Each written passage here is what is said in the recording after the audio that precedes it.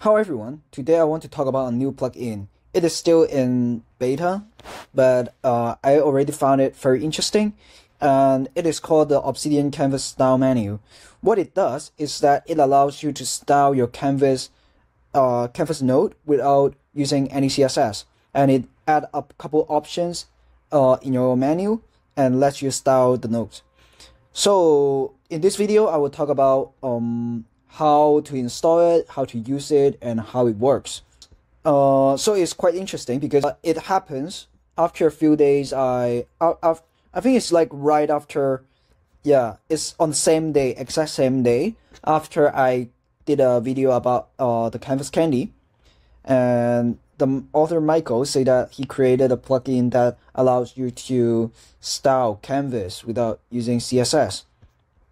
So, it actually uses CSS, but it doesn't need any these CSS classes here in the front matter. So let's do it right now. Let me show you. First, you need to install Brett because it is not officially released yet, and then you copy the URL and then paste it here. After you add the plugin, you go to community settings, style menu, and then you enable it. You enable it already, and then let me create a new node, and then you can see that there are a couple options appear here, and then let's say I can click circle, and then you can see that it changed to circle, and it doesn't have any class names here.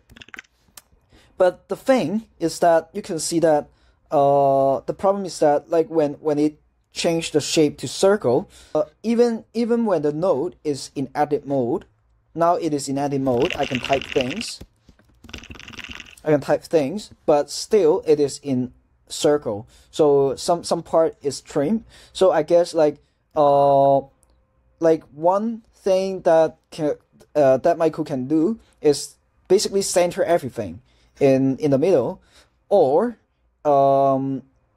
he can make the CSS such that when the node is in edit mode, it will always remain triangle. But this is really cool because it add a couple options here. You can change the angle. You can change the transparency. Let's say I have another node here. I change the color to green, and then yeah, you can see that it's transparent. This node is transparent right now, and then there's some other effect. This is the glow effect, I guess, highlight effect. Change the color to purple. You can change the border as well. You can change it to dashed.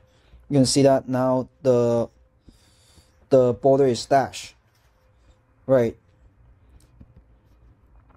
Yeah, but I think the only problem is that it's styled the edit mode as well. So when I go to the Canvas Candy file, these files are styled by Canvas Candy. You can see that when I click on it, it becomes a rectangle again. So it doesn't matter, so you can still edit it like correctly. And the Canvas Style Menu also allows you to change the menu item as well by yourself. Basically, like each items here is an option in the menu. So there is 6 extra options, and then you can change the icon, you can change the title, you can change the class names represent by this option, and then for each option you can have submenu. For example, the border, there are default dash no border here, and then for the transparency, there's like opacity 0, transparent, default, right? And if I go to the development tool, right? Just now I changed the shape to circle, right? So if I click this and then select this, you can see that the canvas node is changed to circle. You can see that there's a CS background transparent, CS border dashed, and CS rotate left 45, and CS shape circle. And yeah, and even if you reload the app, and then come to this file again.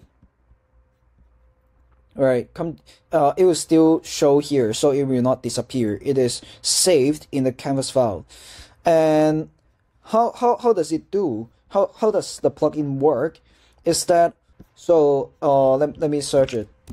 So if I go check out the code, you can see that there's a canvas save. This canvas request save. So basically, when you change the node, it will set the data on canvas and then request the canvas to save it. And so let me remove this node. And then if I open this node on canvas, this untitled, there's nothing in the canvas, right? So if I create a node here, you can see that now there's a node created. The text is something like this. And then if I change the shape to circle, you can see that the shape is added as the CS shape circle, and it is saved in the canvas file. And that's why it doesn't need any CSS classes for Matter like Canvas Candy. And this is super handy. I think this is the way to go. And I think that it's just so simple. Like if you look at the plugin, it's just 4 files, and it works as it should be. And I think that Obsidian team should really try to add this feature as default, because it is just 4 files. I don't understand why the Obsidian teams don't want to do it. And yeah, I think this sums up the video, and I hope you like this video. And if you like this video, please like and subscribe my channel, and see you next time. Bye.